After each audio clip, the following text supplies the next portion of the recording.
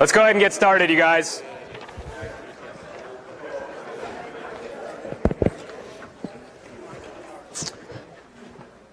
Okay, so before we begin, I just want a brief note about the quiz. So you should get the quiz back tomorrow in recitation. The mean and median on the quiz were 69, so out of 100. So look for it tomorrow, and there should be solutions posted also tomorrow. Does anybody remember what standard deviation was on the quiz? I think about 14. Okay, thanks. Okay, so the topic for today, we're going to continue talking about networking. And just to recap where we left off last time, I wanted to review a few of the best effort network properties. So you remember at the end of lecture last time, we talked about this notion of a best effort network. And we said that these packet switch networks, like the internet, are typically best effort, which means that there are certain things in particular that they don't guarantee. So one thing that is one property of best effort networks is that they're subject to delays. Okay, so these are delays in due to the propagation of messages down our wires, the time it takes for the messages to propagate along the pipe. Remember we talked about that analogy last time. Time to transmit the message. So that's the so transmission time is the sort of amount of time it takes to proportional to the length of the message and the sort of bit rate of the link.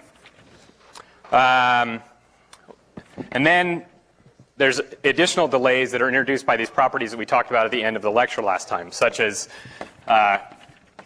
queuing. So the fact that, remember we said that these networks are congested and the load is somewhat unpredictable, and because the load of the network is unpredictable, that necessarily means that there are going to be queues in between the links on our network. And then finally, we talked about, the additional source of delay that we didn't talk much about, but is also can be an issue is the processing delay. So this is the delay incurred by sort of the overhead of processing messages between switches, for example, on our in our network. Okay, so other interesting properties of best effort networks. They incur some loss. Okay, so there are going to be messages that are corrupted as they're transmitted down these links. There are going to be losses that are caused by congestions. Remember, we talked about how one of the only responses, oftentimes the best response to congestion is simply to drop packets to reduce overload. And there sometimes are going to be failures. There are going to be switches within the network that will sometimes simply cease to function, and of course you're going to lose the data when that happens. Okay, there can be reordering of packets. So we didn't talk much about this, but it's a fairly sort of obvious idea that suppose an application has two different messages, right? Well, if you think about the way that those messages may be routed along different paths through the network, and we'll talk about this more when we talk about how routing works next time. But because they can be routed along different paths, there's no guarantee that the messages, because message 1 was sent before message 2, that message 1 actually arrives before message 2 at whatever endpoint you're sending to. And finally, there can be duplication. And duplication is often a side effect of techniques that we'll again talk about next time for dealing with this issue of loss. So if you have lost packets at somewhere in the network, you may want to try and retransmit those packets. And because you're retransmitting things, you're sending things multiple times, there can be places in the network where you actually see two copies of a message. So these best effort networks have a number of sort of properties that make using them somewhat complex. And what we're going to talk about over the next 2 or 3 lectures basically are ways of mitigating the complexity of these best effort networks, of making the interface that these best effort networks provide to applications a little bit more usable, in the sense that we're going to try and find ways to reduce the effects of things like loss and reordering, or to make it so that applications don't necessarily need to be aware of those things. So in order to start getting at sort of dealing with this complexity, we're going to talk today about this notion of layering. So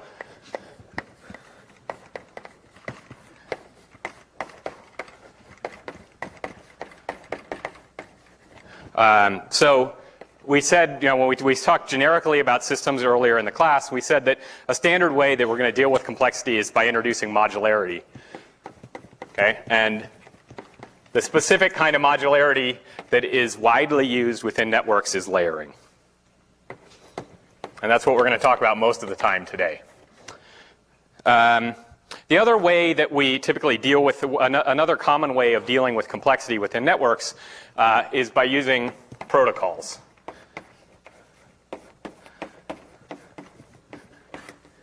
And a protocol is really just a set of rules for how two machines on a network communicate with each other. So, for example, a protocol might say that, if I want to tell you about, if I want to send a message to you, that I will, put this certain bit of information at the beginning of it. I'll put, some address information at the beginning of that message, and I will, the message will be no more than a certain number of bytes long, and I'll put that message on the wire, and then part of the protocol is also that you'll send an acknowledgement back to me that tells me that you in fact got the message. So and these protocols are very well-defined sets of rules about how communication is supposed to happen. These protocols are going to help us to deal with complexity because they're going to tell us what we expect to have happen within the network. And when things don't follow the protocols, then that's going to be an indication that something went wrong and that we should therefore try and recover from it. So for example, if we lose a packet, the protocol is going to allow us to detect that a packet was lost and request that that be retransmitted. We'll talk much more about protocols next time, but it's sort of worth bearing in mind that almost any time two things are communicating within a network, they're using one of these protocols, and protocol is just a set of rules. Okay, so I want to just quickly give you this list of 5 questions. We're going to come back to this list of 5 questions a little bit later. But these are sort of 5 key questions that we need to sort of figure out how we're going to actually resolve in networks. And the first question is, how do we multiplex conversations on a network? And we talked about this last time. We had these 2 different alternatives, time division multiplexing, which we said was used in like telephone networks. And we talked about packet switching as a way in which we can have multiple people sharing a network. But there's a bunch of other questions that we haven't really answered yet, and this is what we're going to get at over the next few lectures. So how do we transmit bits on a link? How do we actually, given a wire, how do we actually modulate that wire in the right way to transmit the message that we want to transmit down it?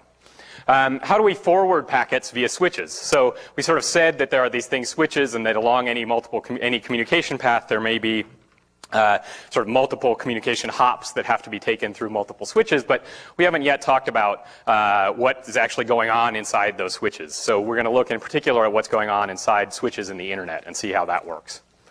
Then there's this question about how do we actually make communication reliable? So we said that one of the limitations of a best effort network is that, well, it introduces loss and it can reorder packets. Applications oftentimes don't want to have their packets reordered or dropped, right? Because they're trying to actually exchange information with each other. So we'd like to understand what kinds of techniques we can use that can systematically allow us to avoid or to make communication reliable. And then finally, how do we manage congestion? So we said that one of the sort of fundamental problems with these packet switch networks is that the amount of load may be unpredictable in the network. So the question that we need to ask then is, okay, how are we going to manage this congestion? What are we going to do in response to the congestion in order to sort of minimize the effect that it has on the applications that are trying to run in the network? Okay, so we'll come back to these questions in a minute, and sort of as we talk about what the layers of the network stack are, we'll sort of see how these different questions fit into the sort of different parts of the network stack. But what I want to do now is really turn to this issue of layering. Okay?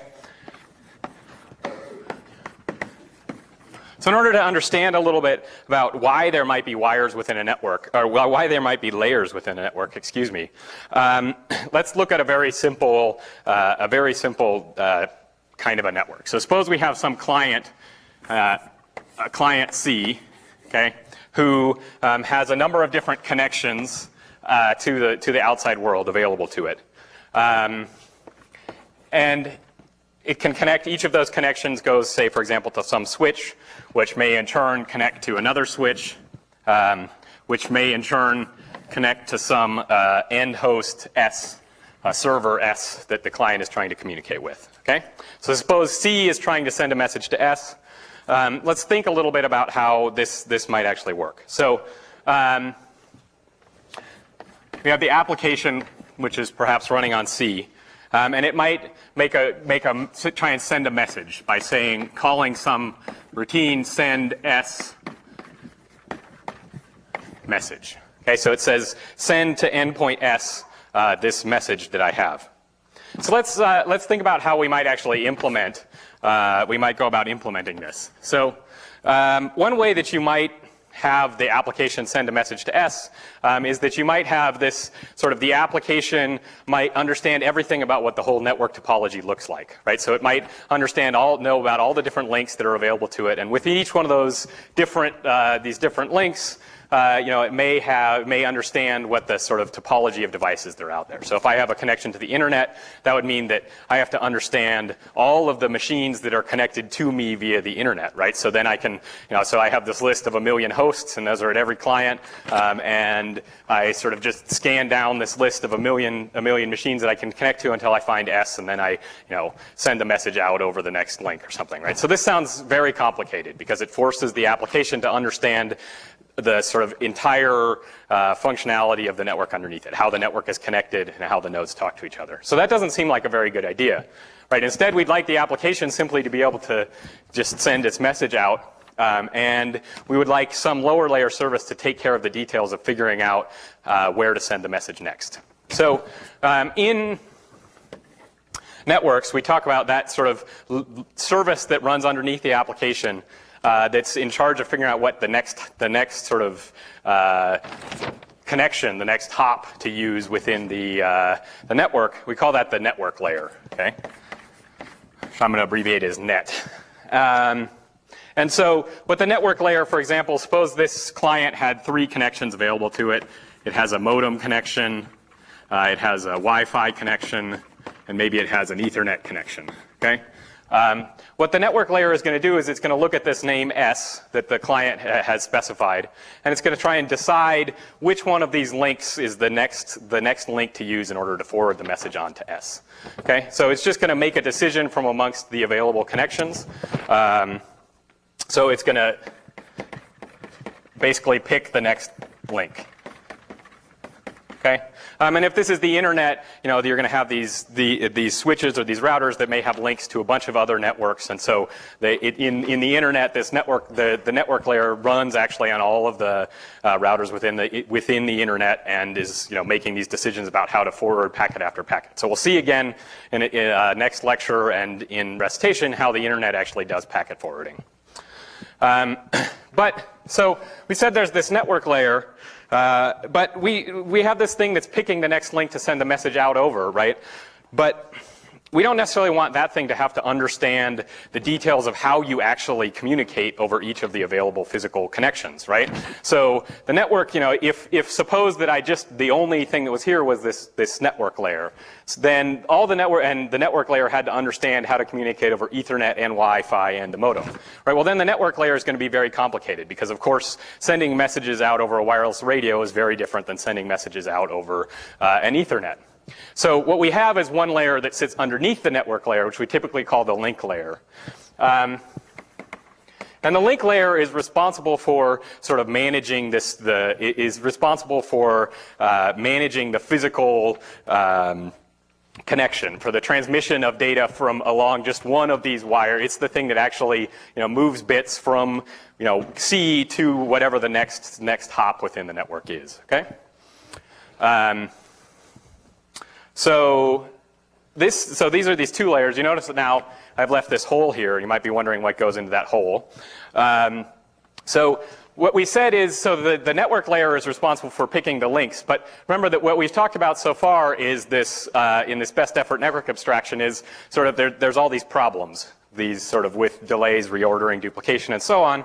And we might be that neither of these layers really is responsible for dealing with those problems. And what we said is what we want is to be able to provide an abstraction to applications where some of these problems with best effort networks are hidden from the network. Okay. So we typically networks introduce a 3rd layer, which in this class we call the end-to-end layer, that's in charge of addressing these kinds of issues. We're going to talk, the end-to-end layer may seem a little bit fuzzy, the details of it when we talk about it, because the end-to-end layer can do lots of different things for different applications. Okay, so some applications may be concerned about, for example, the possibility of messages being lost, right? Whereas other applications may not be as concerned about messages being lost, but may be very concerned about delay. And we'll see as we talk to the class that delay and loss trade off with each other, which makes sense. If I lose a message and I have to retransmit it, that's going to increase the delay on the network. So it's possible to sort of trade these things off for each other. So the end-to-end layer is the thing that's responsible for trying to make the application environment sort of more pleasant for the application. And that can, mean dealing with, trying to eliminate loss or trying to minimize delay, for example. We'll talk about different kinds of end-to-end layers in a few lectures. Okay, so these are kind of the three. So we're going to decompose our network into these three layers. And in order to sort of illustrate this to you a little bit better, what I want to do is to just walk you through a simple example of how the layers might look in the internet with a simple web application. And I'm going to use some of the sort of terminology from the internet here, and we're going to return to some of this terminology and introduce it a little bit more carefully in recitation, but I'll try and explain it as much as we go. So suppose we have some environment like, suppose we have we have a laptop, say my laptop here, that wants to connect to a web server, mit.edu, okay? And the way that the web works is it uses a protocol called HTTP, which is used for sort of for making requests for specific web pages and for returning the results of those web pages. So these are typically called requests and responses in the HTTP specification. So what's going to happen now, if you look at, so this is sort of from the user's perspective. The application is a browser that knows about the HTTP protocol, or a web server that knows about the HTTP protocol, and it's running on these two remote machines. Underneath each of these things, of course, there's there's a set of layers, okay? And each of these things has layers underneath it. And these layers correspond to these three things we just talked about: the end-to-end layer, the network layer, and the link layer. Of course, so the first thing you may notice here is that the link layer is different between these two things. So the laptop is perhaps communicating over Wi-Fi, and the web server is communicating over the Ethernet. But otherwise, these two things have the same sort of, their Ethernet layer and their network layer are TCP and IP. So TCP is going to be in charge of basically providing this reliable abstraction for us. We're not going to talk about it anymore today, except for to say that it makes communication reliable. We'll see how it does that later. What IP is responsible for is choosing the sort of next hop to make along each connection of the way, each connection within the internet. So IP is the protocol that runs the internet, and you may have seen IP addresses. So IP addresses are the sort of names for the endpoints in the internet, and IP takes an IP address and basically gives you the sort of next link that you should use in order to transmit a message out over it. Okay, so suppose that the browser generates a request for some page. What it's going to do is it's going to call send on the end-to-end layer. Okay, so I've just written this as E to E send to make it clear that this is a send request to the E to E layer. And it's going to pass some message. In this case, the message is simply going to be the contents of this request. And it's going to specify the underlying protocol that it should use, as well as the destination address. So this address is one of these internet addresses, an IP address, followed by this :80. So what :80 does is it identifies it's called a port number, and it identifies the application running on the remote server that we want to communicate with. So typically web servers run on they run on port number 80. That just means that the TCP layer on the other side knows how to communicate with something that's knows that the web server on the other end is connected on this port number 80. So it gives us a way to communicate to identify applications that are running on the remote host.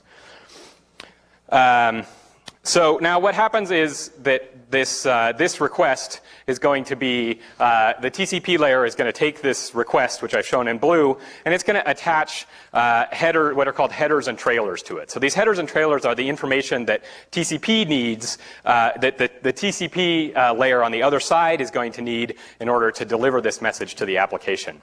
So in particular, this thing is going to contain this port number that we already mentioned. So this is going to be used on the other end in order to send the message to the web server. It's also going to have a sequence number, which, as we'll see later, we're going to use in order to, say, for example, reorder, in order to detect reordered messages or detect lost messages.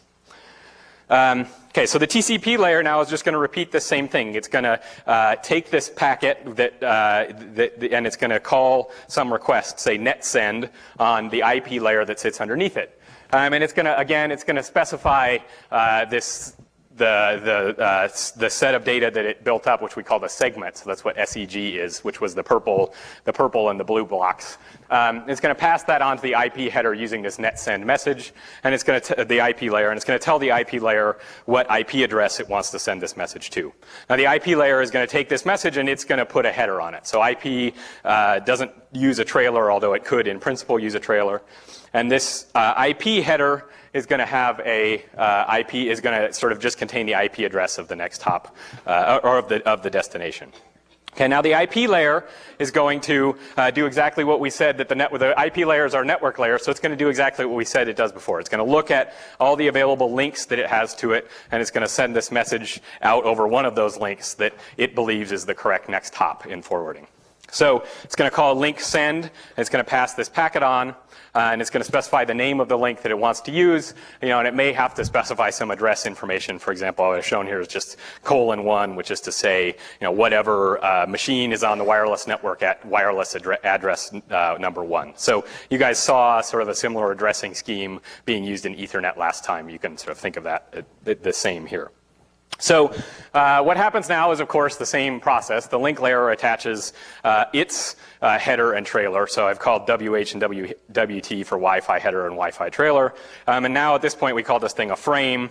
And this frame is now ready to be delivered out sort of along the next hop of the network. So suppose that the network layer identified one particular switch as the next destination of this packet.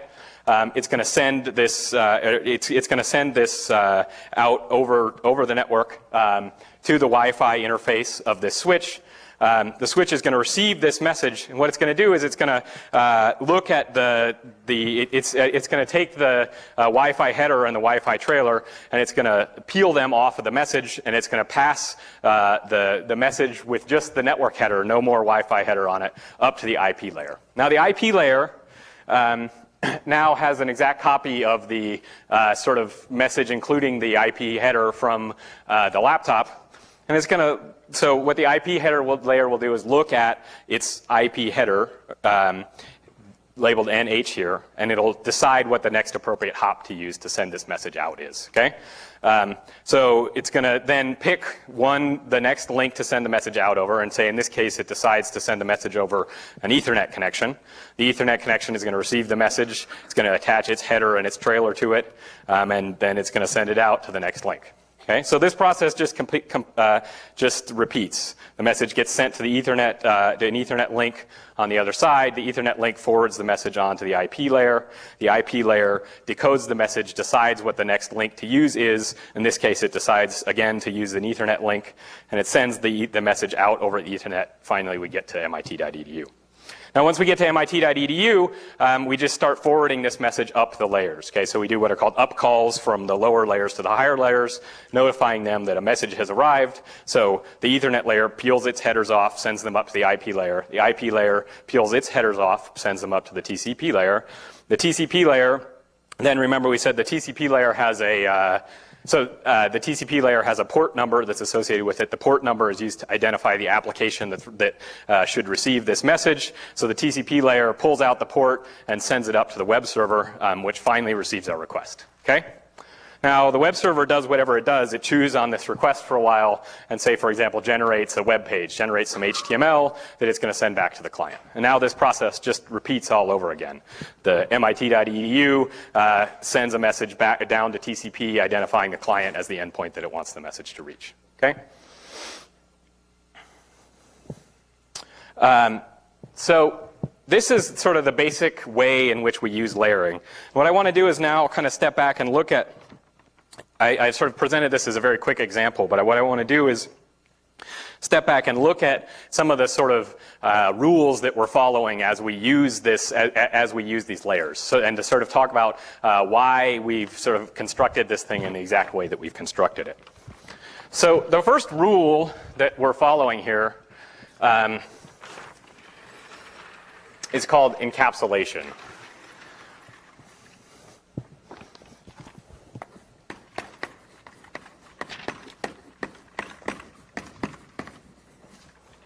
So what encapsulation is it's simply this way in which you notice that when we sent messages out, each layer associated its own header and trailer with those messages that were sent out, and it didn't modify anything about any of the sort of data that wasn't associated with the header and trailer for that layer. Okay, so encapsulation says that each layer may add or remove, depending on whether we're sending a message down or sending a message up, its headers or its own headers or trailers. Okay, but that layer doesn't look at or use the payload from higher layers.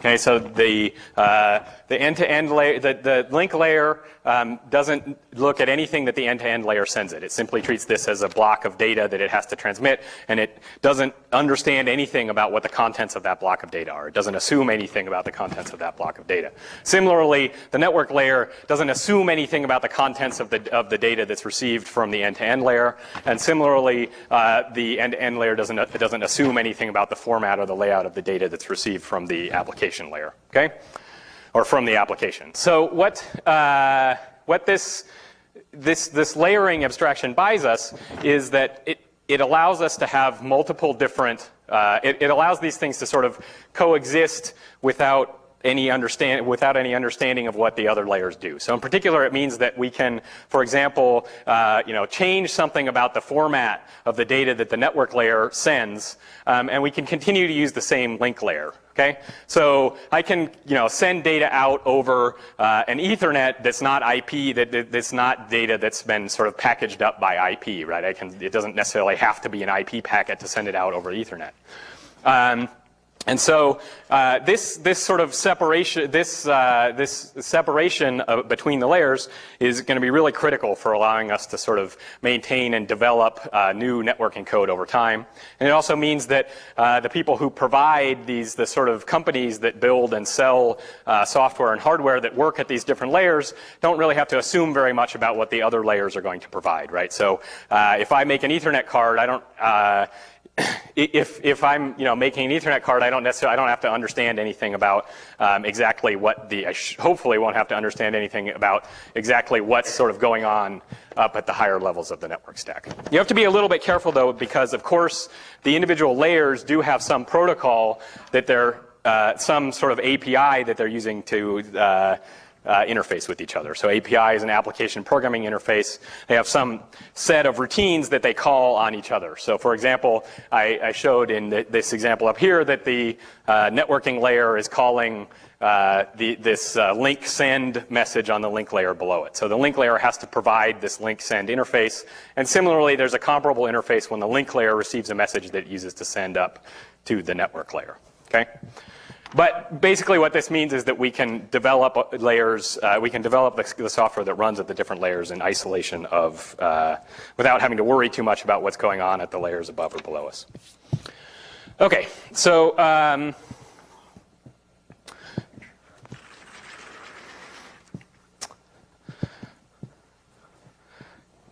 let's return back to our set of questions now, and talk a little bit about how these questions map onto our three layers.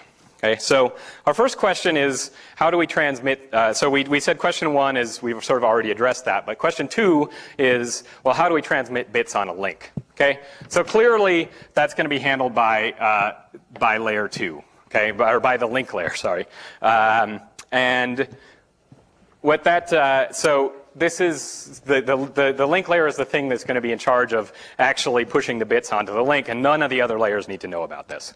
Question 3, okay? How do we forward packets via switches? Well, it seems that it's pretty clearly what's happening at the network layer. Okay, so the network layer is the thing that's deciding sort of what the next link that we should use is within a switch. Okay, and now questions 4 and 5 are these questions about this kind of our best effort network properties. How do we achieve reliable communication? How do we manage congestion? These are things that we're going to worry about at the end-to-end layer. Okay. Okay, so just to sort of illustrate a little bit more about sort of how the commercial and how these things are separated in sort of the commercial world, I thought I'd just show you this slide that sort of illustrates that there are lots of different vendors, both hardware and software, that run at each one of these different layers. So, for example, at the end-to-end layer, there are a bunch of applications that run up there, and each of those applications perhaps has some different sort of set of requirements about how data is delivered. And those applications, typically the sort of things like the TCP protocol are provided by, say, the operating system vendor. So Microsoft Windows provides an implementation of TCP. It provides a implementation, or similarly Mac OS and Linux also provide this. At the network layer now, we have sort of this huge variety of people who are building these network switches. And these network switches are the things that have sort of coded into them the rules for how you should forward messages around in the internet. And so these are these companies like Cisco and Alcatel and sort of these big companies that you hear mentioned in the news all the time. And then finally, at the sort of lowest layer, there are these sort of link layer things. And again, there are a number of link layer technologies like Wi-Fi and Ethernet. And those link layer technologies are different than the sort of technologies that are used to actually decide which hop we should next use in order to transmit data around in the internet. Okay, so there's a big diversity of applications, and part of this diversity of applications is enabled by this separation of the layers, because Microsoft doesn't have to, the Microsoft Windows doesn't really have to know anything about how the network layer works. It simply passes sort of messages on for the network to transmit. Okay, so and the point is that the vendors are generally different at each of these different layers. Okay, so let's, given this sort of high-level overview of layering, what we are now going to do throughout the next few lectures is pay some attention to how each of the different layers works. So we're going to start off talking about this class, about the link layer, and then we'll move on to the network and end-to-end layers in later lectures.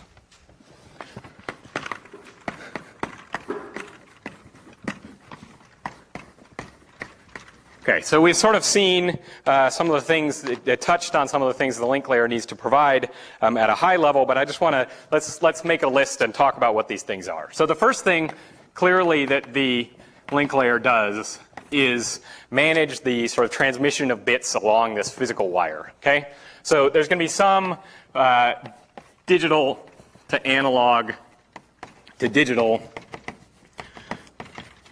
conversion that happens in sort of as a part of using any one of these links. Okay, and this is going to be one of the main functions of the link layer. Is it's going to decide how this sort of digital to analog to digital conversion is done. Okay, another thing the link layer does is framing.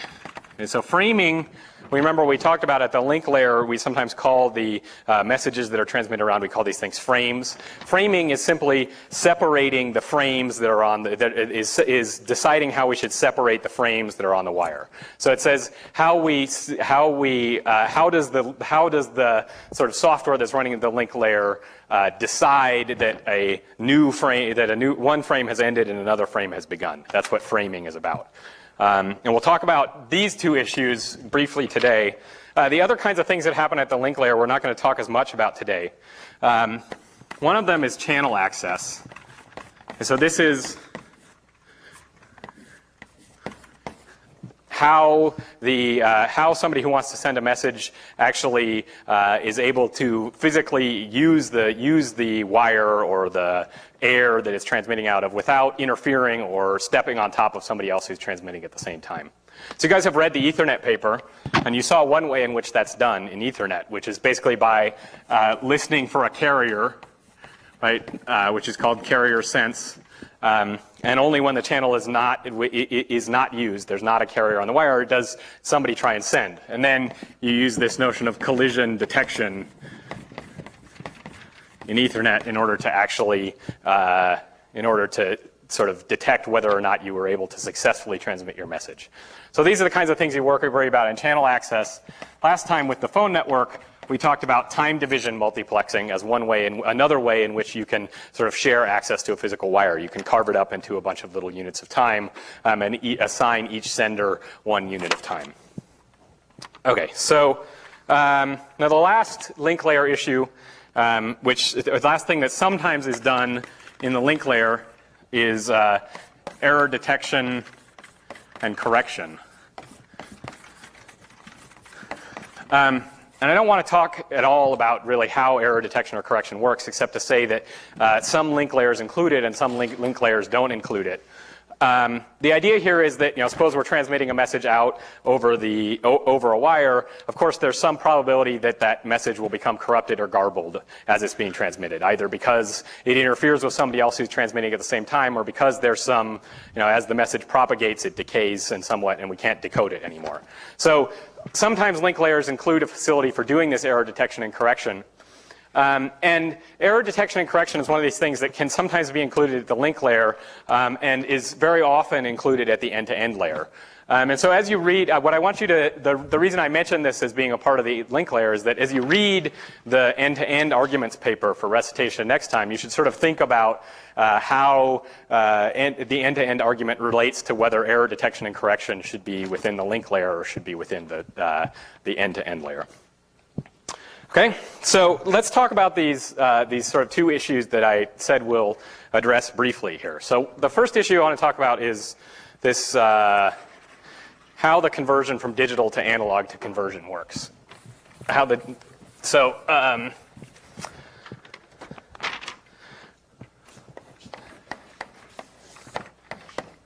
the way to think about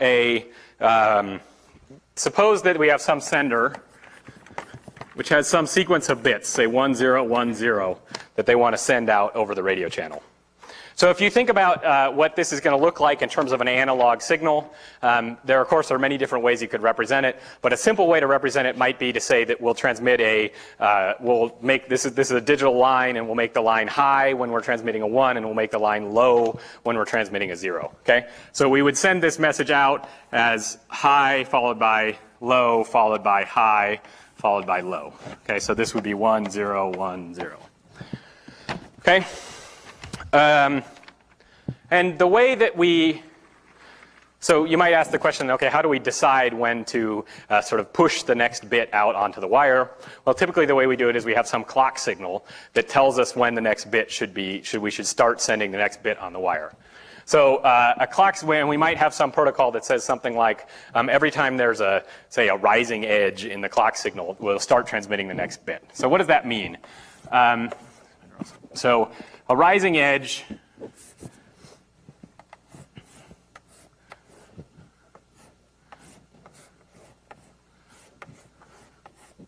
okay, so suppose this is our clock and this is our data. And what I've just shown here is that every time the clock signal goes high, we start sending a new bit. Okay, so every time we go from low to high in the clock signal, we start putting a new bit on the wire. So now what's going to happen is typically oftentimes the way these network connections are connected is via what's a so-called serial connection. So we have one wire that's transmitting the data, and we don't have a separate wire that includes the clock signal. We just sort of transmit the data out over the wire.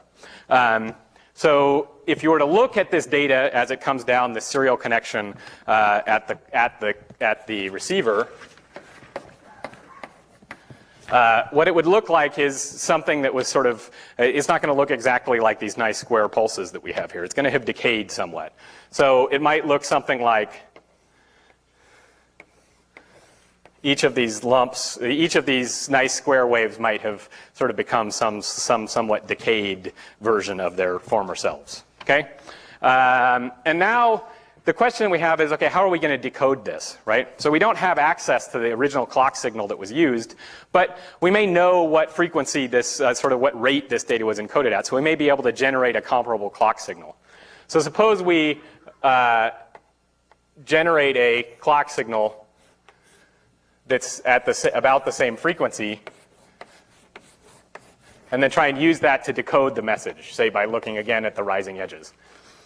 If we're not careful, we're going to get something that's wrong. So in this case, I transmitted 1010, but now I'm decoding something that's shifted from that somewhat. So I'm decoding 0101. So I've sort of become offset because the two clock signals aren't actually identical, right? Even though they're at the same frequency, they're not specifically lined up with each other in time. So we say that those signals are out of phase.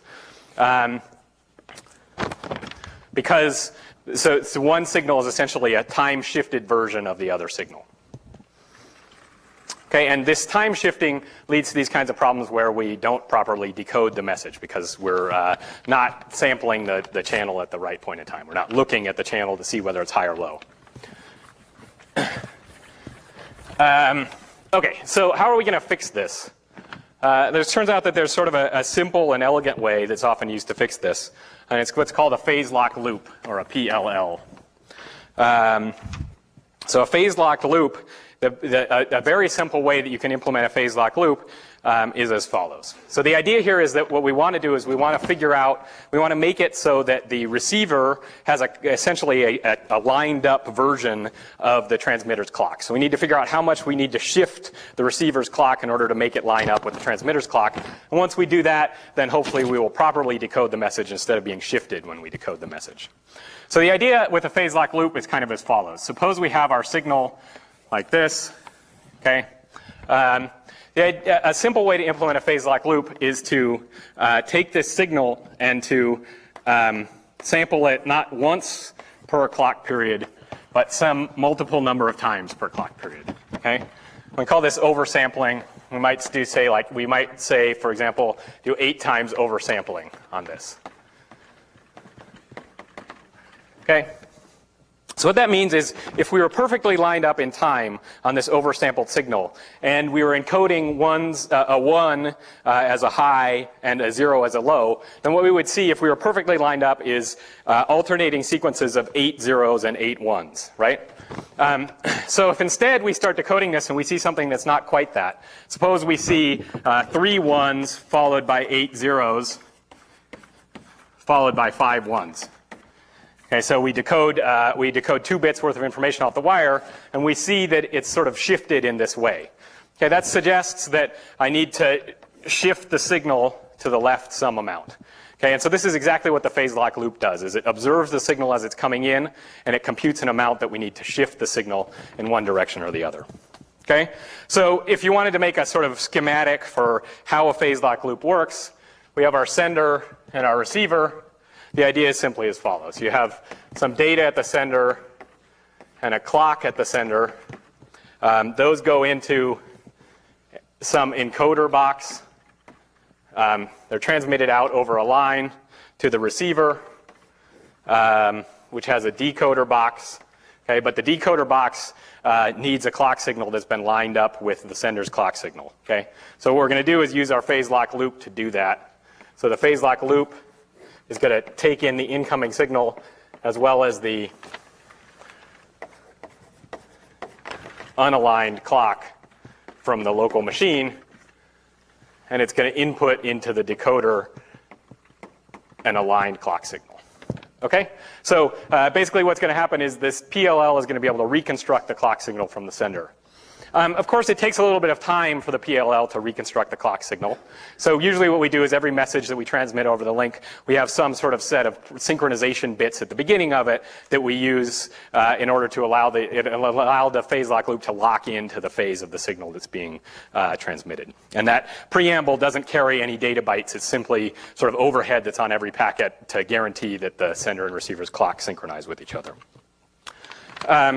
So there's one last little sort of detail associated with phase lock loops that you guys may have noticed. So the issue is that the signal that I've shown being transmitted here is a 101010 signal, right? But if you think about the way that this phase lock loop works, what the phase lock loop does is it looks for these transition points in the signal, right? So it looks for points where the signal changes from a 1 to a 0, right? So suppose that instead of transmitting 1, 0, I transmitted 0, 0, 0, 0, 0, 0, 0, right? Then the problem I'm going to have is I'm just going to have a very long sequence of zeros. Even if I do this 8 times over sampling, I'm still just going to have a long sequence of zeros, and I'm not going to know how much I need to shift the signal, right? I'm going to have no way of computing how much I need to shift the signal. So it turns out there's a very simple and kind of elegant solution to this called Manchester encoding.